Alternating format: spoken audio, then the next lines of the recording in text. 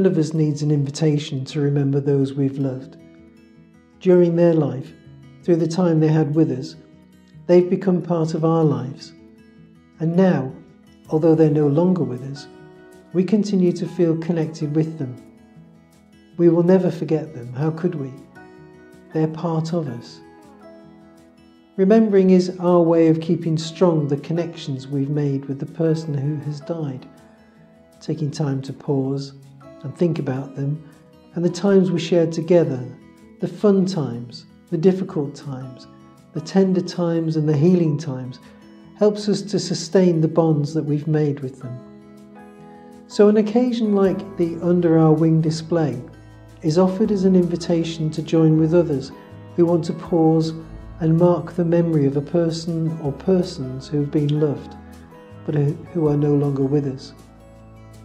In this video, we'll meet Nick, whose wife Catherine was cared for by the hospice in 2020. We'll hear Nick share some of his story about how he was supported by the hospice community nurses to care for Catherine at home, even as they were dealing with the added difficulties of managing her care during the pandemic. Before we hear from Nick, here is a poem that has been specially written for this event.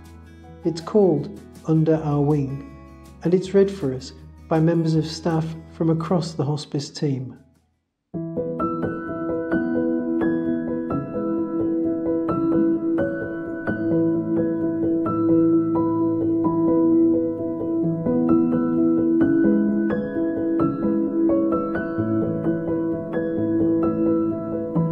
Under Our Wing.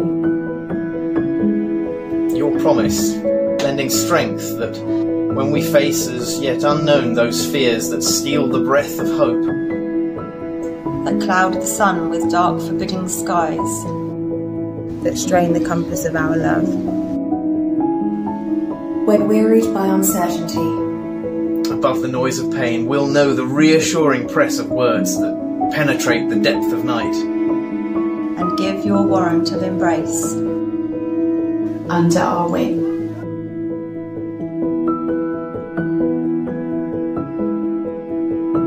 Under our wing, in tribute planted silent doves, that wind and wheel in frozen time, that quietly display the thanks that's due for your sustaining care, which by another name is love. Our thanks for care that lifted hope above despair that threatened to engulf, returning peace to anxious thought, and generously and graciously your promise bring to mind. Under our wing. Under Our Wing. Under our wing. Under Our Wing.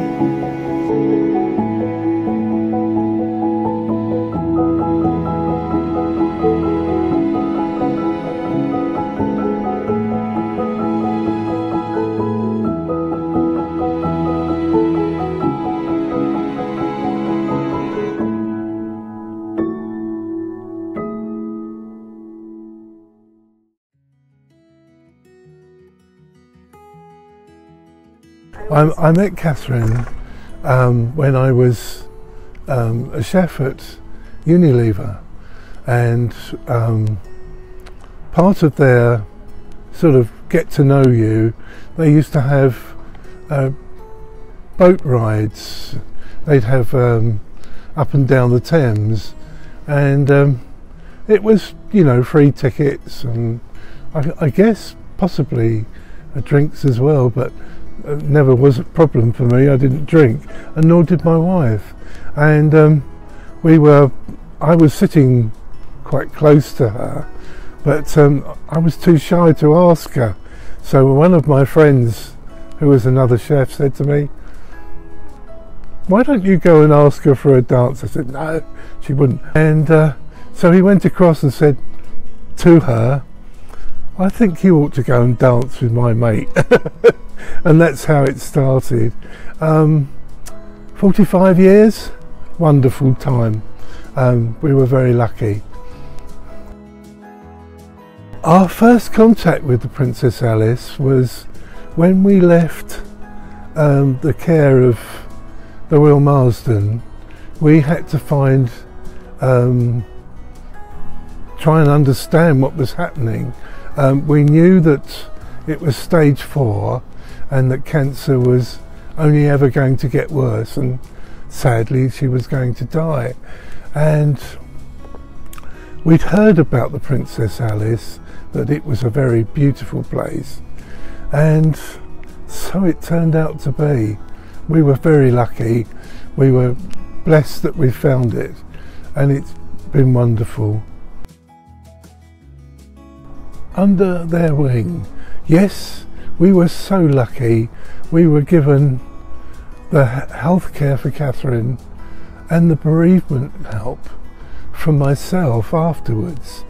I can't thank everyone enough, from Steve, the chaplain, to Sally and all the other members of the bereavement team that made it possible.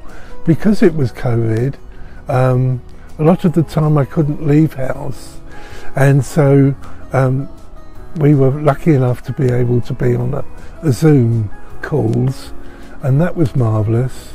And they didn't stop by saying, you know, your wife has died, you know, that's it. We stopped the care. It carried on, and that has just been so wonderful. And it meant that I've been able to go to the man shed.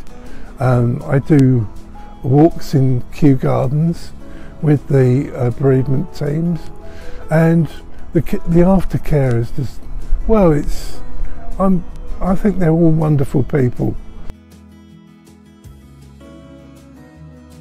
If we hadn't had the help that we've all received as a family, we would be totally lost. Yes, you cope somehow, but having the love and care and attention that we've received is just, you can't put a price on it. I bought 3. I wanted to give one to each of the children, and then so that their family can treasure them. They've got somewhere in the garden they can choose, and hopefully, I know, I thought we'd probably buy a lot of daffodils or something and have a little section, and I've got 2 roses. One's our silver rose and one's our ruby rose, and I want to put that with mine. And I guess that I'll leave the children to choose where they are put, but it's a wonderful idea. It's something that we can stand alone or just be with and feel that you're giving something, you're enjoying something that I know Catherine would have enjoyed. Regarding the money, yes, I hope it's going to continue what has been a fantastic, amazing adventure as far as I'm concerned, regarding letting me be a part of it, joining the man shed, understanding just part of what this great organisation is achieving. From bereavement to some kind of understanding of what's happened. You've lost somebody, and then suddenly you've found that you're alone, but you're not alone. I've been lucky enough to have made great friends from the wonderful bereavement teams, and everyone, when I go to Kew, I've learnt to be part of a team there.